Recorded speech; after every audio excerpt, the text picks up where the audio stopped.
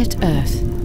By the year 2050, the world's population will have reached 9.3 billion people. Clean water, sources of energy, sufficient food, all will become increasingly scarce. Even the space we need to live our lives, the very environment that sustains us, will be under unprecedented pressure. Where can we turn for solutions to these seemingly insurmountable challenges? Join us as we meet a new generation of visionaries who are intent on the human race flourishing.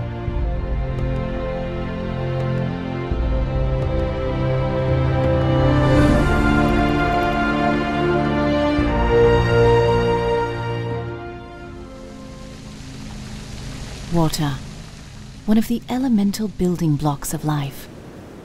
For many of the world's inhabitants, securing access to clean water is increasingly difficult. Worldwide, there are nearly 1 billion people without access to safe water. These numbers are staggering now. Imagine the problem we'll face in the coming years.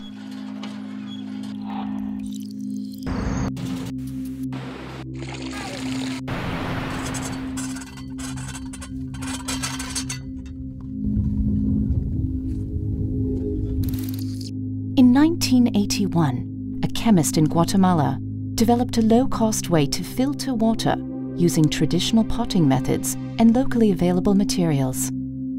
This innovation would eventually find its way around the world, bringing clean water to millions of people.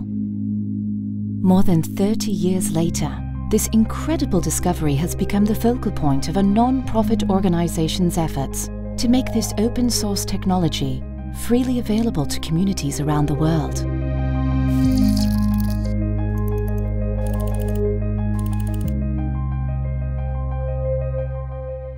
My name is Bert Cohen. I'm a potter by trade. I work with the organization Potters Without Borders. We make filters that make clean water with low-cost ceramic water filters.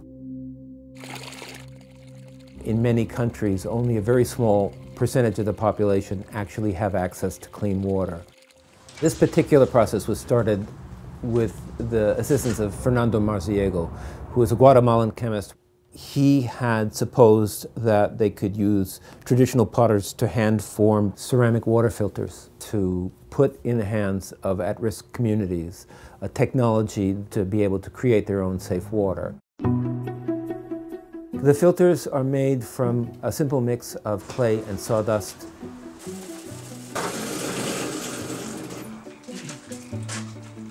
We form cast the filters in between aluminum molds. They're fired and they come out of the kiln. And it leaves very fine pore structures that are small enough to prevent bacteria from flowing through.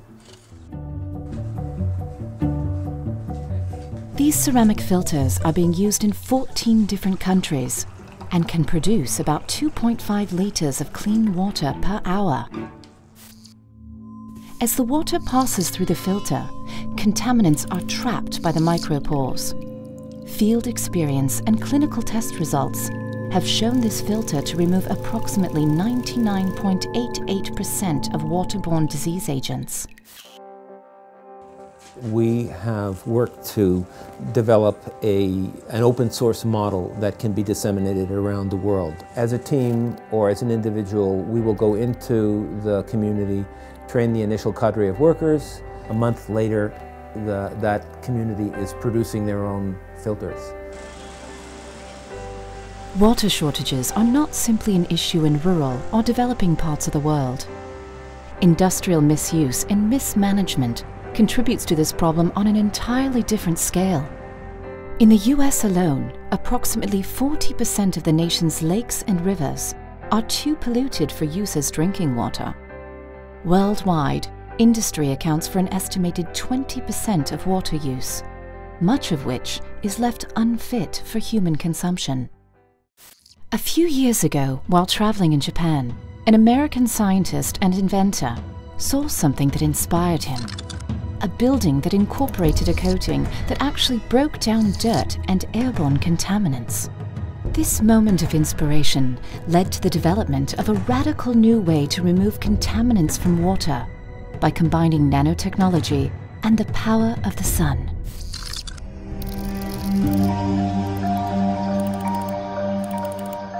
My name is Mark Owen, and I am the founder and CEO of Puralytics. We have developed a new way to purify water. The problem in the world today is all the water treatment systems that we have are really mimicking naturally occurring processes in nature.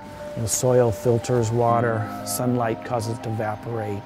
The problem is, over the last 50 years, we've developed industrial chemicals that didn't exist any time in the history of the world. The industry says the solution to pollution is dilution. And so if you have a contaminated stream, you add a lot of clean water to it until it's down to it's dilute enough that those contaminants are not of concern to the environment.